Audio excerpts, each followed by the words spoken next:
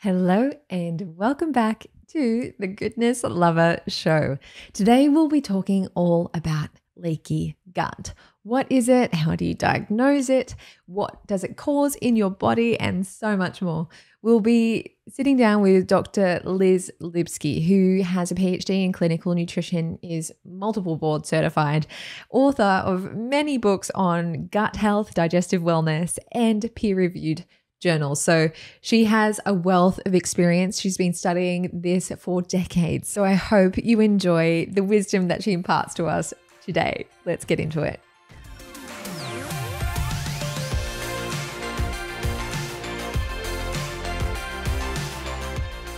Dr. Liz Lipski, we are so excited for you to join us on the show. Thanks for coming on. It's my pleasure. It's always fun to be with the two of you.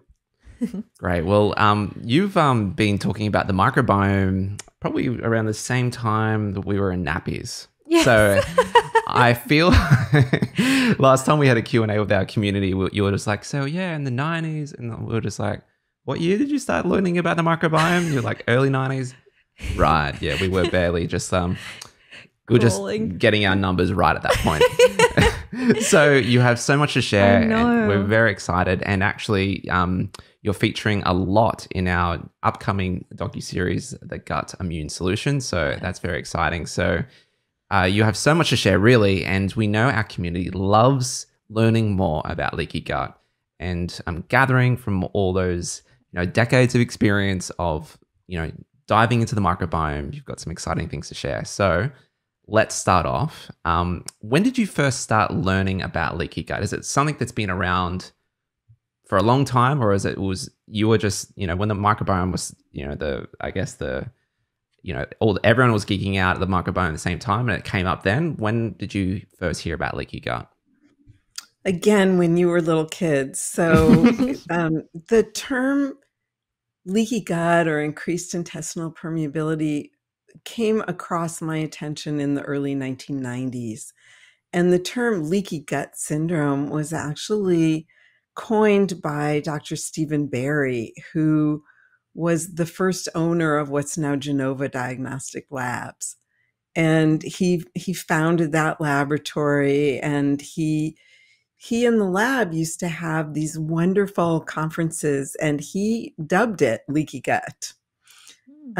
So that's where that term came from. And in 1998, I wrote a little booklet that's still available on leaky gut. It was my second book. Awesome. So what inspired you to, obviously you learnt about it at these conferences and then you were like, okay, I've got to write a book on this. What was so interesting about it? What were you seeing? Were you seeing it in practice when you were dealing with patients, that this was a really common thing? What was the story behind that? It is a really common thing. And when you start recognizing it in people, then it's one of those pattern recognition pieces that you go, aha, I see this in this person sitting in front of me, and we know what to do with it. And I think it's so critically important. I was listening to Dr. Wendy Romig and your interview with her before we got on. She's a former student of mine and a colleague. And when digestion doesn't work right, nothing works right. And the small intestine specifically, it's got a dual function. And its function is to take food molecules and other molecules that come in with our food and bring those into the body so that the cells can use them. And then its other function is just opposite of that. It's paradoxical. It's like, no, you don't get to come through. You're too big, or you're too toxic, or you're too inflammatory. You don't get to come through. And so when that barrier, which is really the barrier from kind of outer digestion, which is we've eaten it, but it's not in our bloodstream yet. It's still in that kind of digestive hose that's our intestines. Once it comes into the body, into the bloodstream, then we have a whole different relationship with those molecules. And that's where they can cause a lot of inflammation and can have really systemic effects. So before you mentioned that you now see the pattern in so many of your patients, what would you say is the telltale signs of leaky gut that you commonly see?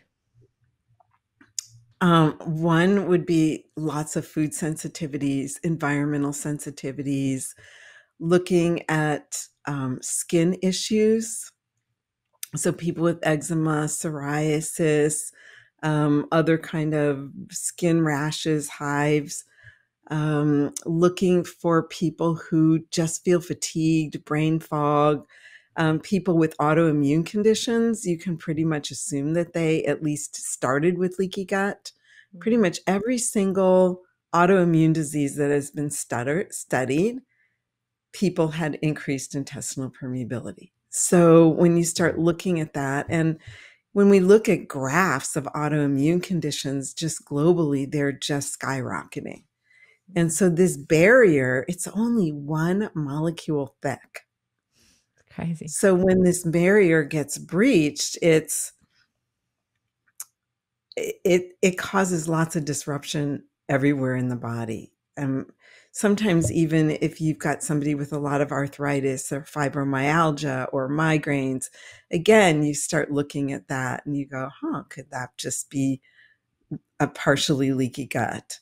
And I think you also always have to look at leaky gut in context with the microbiome too, and what the balance of the microbiome are. They're kind of a right hand and left hand that work together. Or they're a Matt and Sarah that work together. So sometimes dysfunctionally, or sometimes dysfunctionally, but mostly functionally. Cool. I think it'd be great to.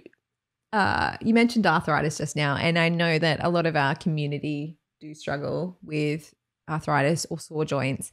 I would be interested to know if you have any stories, I guess, of someone that had issues with this and you discovered leaky gut and their story. Okay. So I think about this one, I think about lots of different clients, but I think about this one woman who came to see me. She was in her 50s and she had a lot of fatigue, but mostly her main complaint was arthritis in her knees, in her shoulders, in her back, her hips. And we didn't even run any testing. All we did was an elimination type diet that was gluten-free, dairy-free, soy-free, sugar-free, alcohol-free. And so she was pretty much eating fruits, vegetables, easy to digest oils, chicken, poultry, and non-gluten containing grains, things like quinoa and millet, brown rice. And within a couple weeks, her joints felt amazingly better. And that was without really any supplementation or anything. I also remember this client. It was so funny because she was an engineer. And so we did food sensitivity testing and we found her food sensitivity reactions that were high. And she eliminated those foods out of her diet and her arthritis disappeared. But because she was an engineer, she's like, I don't understand this. So I'm going to add these foods back in and see what happens. And she did. And then she felt worse again. And she did this 2 or 3 times until she really grokked it. And she's like, yeah, like, okay, I see it. I still don't understand it, but I see how it works in my own body. Because it doesn't really make that much sense when you think about it, that a leaky gut would lead to food sensitivities makes sense, but that food sensitivities would lead to arthritis. It's kind of like, why does that work? And it's because what happens in the gut doesn't stay in the gut. It goes everywhere. And so that inflammation, depending on your own genetic predisposition, can really go anywhere. Can you just zoom? I love that little statement. And it doesn't just stay in the gut, it goes everywhere. Can you just explain, because maybe there's some other engineers listening to this going, this doesn't make sense. So can you explain more about that? How does that work? I wish I understood better. I don't think anybody really totally understands the mechanisms of that. I don't. or how does it lead to a migraine headache? I don't understand. But what we do know is that when somebody has leaky gut, they often have other leaky tissues. So leaky heart, leaky blood-brain barrier, which is why sometimes we'll get depression or anxiety, or people will start feeling, a brain fog when they're experiencing it, or it can go to the joints. The brain is really a big one, but leaky lungs. We see when people have leaky gut, they often have leaky lungs. And so asthma and allergies are worse. It just doesn't stay there. And I think that some of the mechanisms is that, let's say that I eat eggs and I'm really sensitive to eggs and I have a leaky gut.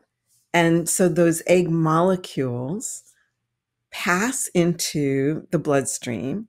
So just like any cells, the cells of the small intestine should be really tight together. But let's say that I slam my thumb with a hammer, it's going to swell. And these swell and they push apart. And that can allow molecules to go through. And the mechanisms of these are many. We have occludin and other and claudins, different types of occludins and claudins that work really hard to keep those junctions really tight together. Because when molecules that aren't small get through, then what happens is that I eat that egg and those egg molecules go into my bloodstream and they're not fully digested. And there's no way to digest them once they're in the blood. And so there aren't digestive enzymes. So what happens is the immune system says, hey, there's foreign stuff here. It doesn't belong here. And we start an inflammatory cascade, because that's the immune system's job, to recognize things that don't belong and get rid of them. And so the way the body produces inflammation is really nondescript in a lot of ways. We've got cytokines and interleukins and eicosanoids, but they're the same everywhere in the body. It doesn't matter whether they're in your little toe or in your gut or in your brain. They're the same molecules. And so once inflammation starts, that inflammation can be picked up pretty much everywhere. Interesting. Thanks for explaining that. Yeah, that's a really cool explanation. And so there's this little tight junction that stands between us and the rest of the world. And it seems like this little battle over that small little gap that's, protecting us from, our body's doing its job, has been under attack. What are some of the contributing factors that you believe have driven things like leaky gut going, and autoimmune diseases going up? Is it a certain type of lifestyle factor? Is it environmental toxins? What is it? I think it's a combination of so many things. Stress is a huge one. Okay, stress, antibiotics really change the microbiome and can really lead to this. Some of the huge disruptors are NSAIDs, things like aspirin and ibuprofen.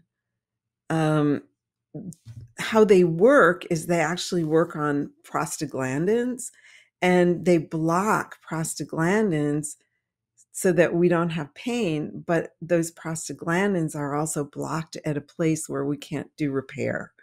And the gut lining, this barrier, replaces itself every 3 to 5 days. So, if you're taking an occasional, NSAID because you have some kind of pain somewhere, it's not a big deal.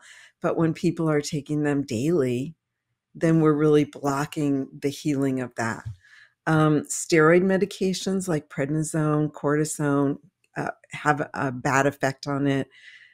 Even women's menstrual cycles, sometimes high spikes of prednisone, progesterone, it's the end of a long day, progesterone can have an effect on gut barrier function. So sometimes even oral contraceptives can be something that can be lead to this. Drinking too much alcohol, everyday chemicals that we're exposed to, which we're all exposed to so many everyday chemicals. Bad diets, eating a standard, highly processed food diet can contribute to it. So, all the things that not getting enough sleep, not getting enough exercise, getting too much exercise, all the things that we know already are the things that contribute to it. When we have leaky gut, we can also have malabsorption because there's this thin mucus layer in the gut that's filled with microbes and that's part of the microbiome, and we can call that the biofilm layer or the mucus layer, and it can be ordered or it can be disordered. And when it's disordered, then the mucus lining can change, and then we can also have malabsorption at the same time that we have leaky gut. And so we can have big molecules coming through, and then we can have essential ones not being able to get through that mucus layer. Well, that is not a good situation. That is not good. Wow. All right. So say you see someone in your clinical practice and you're seeing the telltale signs of leaky gut, or maybe you've done a test for it and you can see it on your paperwork. What's your first steps? What in all your years of experience, I'm sure you've kind of honed in how you approach this, and I'm sure you're like, not every patient is the same, so it might be tricky to answer a little bit, but what are your go-to steps? Okay, so other people might disagree with this, but I remember telling this to a colleague of mine a long time ago, and I said, I don't test for it. If I suspect it, we just go ahead and we work with it. That said, there are some people who really need to see it in black and white before they're actually willing to do anything. And so sometimes if you've got somebody who says, show me, then you can do testing. But otherwise, if you've been a clinician for a long time, you start seeing some of the pieces of it, and then you can start saying, well, let's just go ahead and look at it. And, for a long time, the only test that we really had was called a lactulose mannitol test. And basically, there are two sugars. Lactulose is a really large molecule and the mannitose is really small. And so you drink this lactulose mannitol solution and then you capture the urine. You would expect that if something's already been absorbed in your bloodstream and then it gets filtered by your kidneys and then it comes out in your urine, then you'd be able to see what's there. And what you would expect to see is a lot of the mannitol, which the molecules are really small. You hope that you're not going to see much lactulose because the molecules are really big. And that would indicate that there's leaky gut. But if you see really high levels of lactulose, which is the big molecule, and really low levels of mannitol, then you suspect that there's not only leaky gut, but also malabsorption because they couldn't even get the mannitol in to their bloodstream. So what in an optimal situation, you see really high levels of the mannitol, low levels of the lactulose. So that test has been used for over 30 years in research centers and teaching hospitals to look for leaky gut. Now we have newer tests that look for it, and there's different markers. So you can look for zonulin or zonulin antibodies. And zonulin antibodies, I think, is a much more exact way to look for leaky gut. The main reasons why we have elevated zonulin levels are because we have celiac disease or we have a gluten sensitivity. And those are really the main reasons why zonulin levels go up. So you could test for zonulin and not see anything if gluten isn't your issue. So they also look for something called lipopolysaccharides, bacterial lipopolysaccharides. These don't come from food, and they're mostly from what we call gram-negative bacteria, which are a lot of the bacteria that make us feel worse. And these lipopolysaccharides open up those tight junctions. And so again, looking for the amount of them or looking for the antibodies for those lipopolysaccharides can be a really good indicator of what you're looking for. So those are kind of newer tests. So that's kind of how we look for it. But I just usually look for those symptoms that we talked about earlier. And then I start thinking about what's basic. Okay. So what's basic is our brain and our muscles run on glucose, but our small intestine runs on glutamine. Glutamine is the most abundant free amino acid in the body. And so I'll start loading somebody up with glutamine until they get constipated from it. And then I know we overdid. And I'll just have people take powdered glutamine and put it in a water bottle and just drink that throughout the day, 5 grams, 10 grams, to really start getting it to heal up that gut. That's my number one go-to, unless somebody's had a lot of cancer, because glutamine can enhance tumor growth. So there's a caveat there. And sometimes I'll use a glutamine product that's got alpha ketoglutarate in it, which is an organic acid that lets glutamine recycle itself over and over and over again. And so in doing that, you can use kind of low dose, maybe only 3 grams of glutamine, and get the benefits of 10 or 15 grams of glutamine in a day. I'll often use glutamine too when there's muscle wasting. As people age and they're losing muscle, or if somebody's been sick for a long time, long COVID or something, and they've really lost a lot of weight, or post-surgery, is also another good time to think about using glutamine. So that would be my number one go-to. I also love using quercetin. Quercetin helps heal leaky gut. It's also a mast cell inhibitor, so can be very useful. It's normally found in apples and onions and things that are in really small amounts, but it's a natural substance that we find in a lot of food. And then I like demulcents. I like things that are really soothing to the gut. So things like slippery elm and marshmallow root and trying to think of some other important ones. Those are the main ones. And then, so those are the main things that I think of for it. So, there are a lot of different ways to approach it.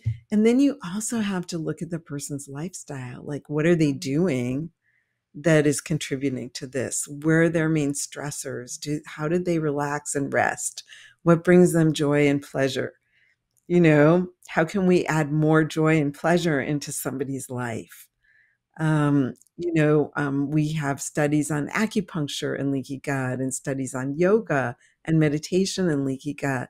So, what's going to speak to this person, and what can they change in their lifestyle that helped give them the leaky gut in the first place? And then you always have to change somebody's diet.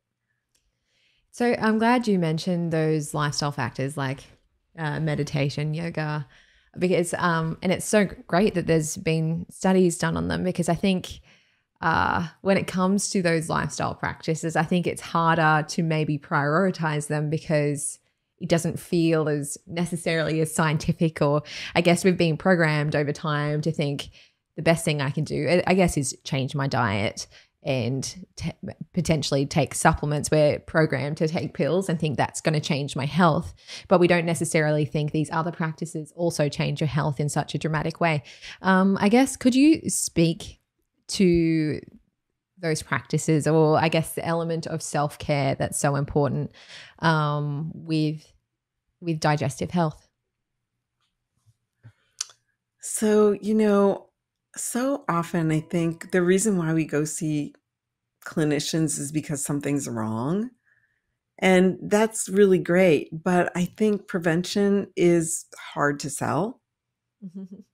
When we feel good, we kind of feel like, oh, everything's going really great. And when it comes crashing down, then we ask for help. But I think in either situation, it's so important to really put ourselves on the list. It's so easy to put children and work and other people in your lives, parents and other people who need you on your list. And it's so hard to sometimes put yourself on that list as just needing a break. I was talking to somebody the other day and she was like, oh, I'm just so exhausted and I'm starting to get anxiety attacks. And it's like, well, yeah, you got 3 kids and you work full time. So, when was the last time you went out dancing? When was the last, which is something she loves. When was the last time you and your husband actually like got a babysitter and went out yourselves? Yeah. When was the last time you took a walk without your kids? So sometimes we know the answers, but we don't give ourselves permission to prioritize ourselves because everybody else seems more important. And that's true for men and women, and it's like, so give yourself permission to be on the list. And my self-care, it's something I take seriously. I get up in the morning, I work out and do stretching and calisthenics for, 45 minutes to an hour, virtually every single morning.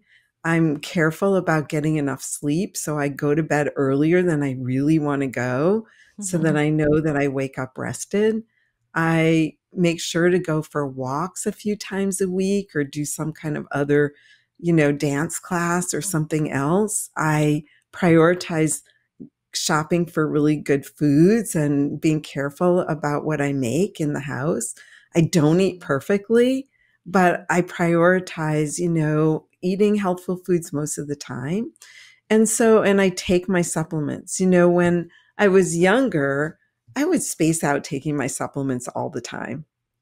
And every time I would take one, I'd pat myself on the back and I go, oh, good girl, you took them, because they seemed kind of, when I was young, and it just seemed like so not important. Right. And, but now I take my supplements and whatever drugs I need to take, I take a couple times a day and I prioritize that. So I think, no matter what phase of life we're in, it's so important to say, I am worth it, because we have so much research showing that if you just do simple things like eat more vegetables or eat a Mediterranean type of diet and get exercise and get enough sleep and don't smoke cigarettes, that you'll live a longer, healthier life. I mean, it's not rocket science, yet it's so hard to do because sometimes we feel like salmon swimming upstream because our friends are all doing these self-destructive behaviors. Right. So and I think the way the medical system is set up, it's set up so that we rely on medicine. And those of us who are listening to your podcast, we're interested in like, what can we do? How can we be empowered? How can we empower other people? And I think that starts with us of saying, I'm worth it and I'm going to do it for myself first and be a role model. And not perfect, but I'm going to do the best that I can, knowing that my balance is going to wobble out of balance from time to time. Absolutely. And that living in a human body, weird things are going to happen, but that, that I do have power over this and I can work to prevent illness later. So important. Thank you for sharing that. That's really hit home. And I think that's a really poignant message. It's actually definitely something I'm personally working on at the moment. And I'm particularly working on, practices to lower my stress, because I know that's really just a thing for me at the moment. And then, so this whole conversation of self-care has been really in the forefront of my mind, and how can I make myself do this? And I've recently discovered more about my personality. We've been doing strength finders and all this sort of stuff. And the suggestion for my personality type was to put actual self-care practices on my to-do list, so I can actually tick it off, cross it off, so I actually feel okay about prioritizing it.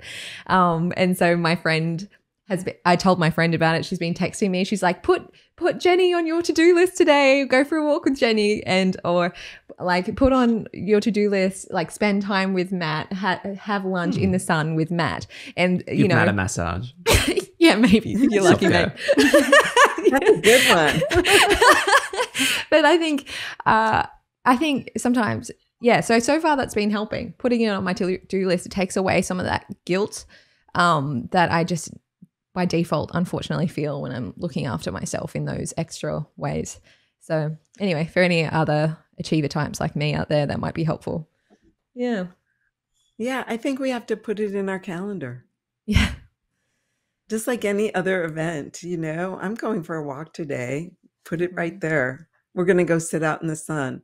Matt, I'm going to give Matt a massage today. Sounds awesome. I think we should start scheduling this stuff. Yeah. This is I great. think we should. I'm going to ask my husband to start scheduling those for me too. I do go and get a massage at least once a month. That's great. Something else, you know, it's just one of those pieces. I think it's, for me, body care is really important, and has been since, I don't know, the last 35 years at least. Awesome. Well, if you're listening, schedule it, make it a priority, because often other things are so much more a priority, and you are worth it, right?